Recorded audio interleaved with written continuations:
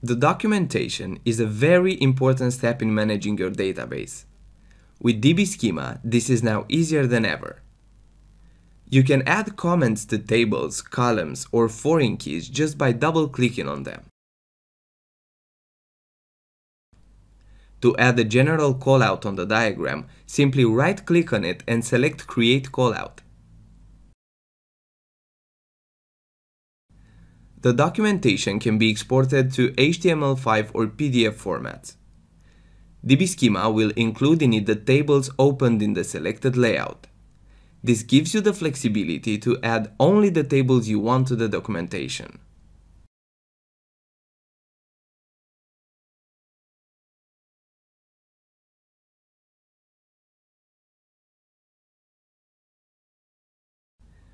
Once saved, you can open the HTML5 documentation in any browser and interact with it.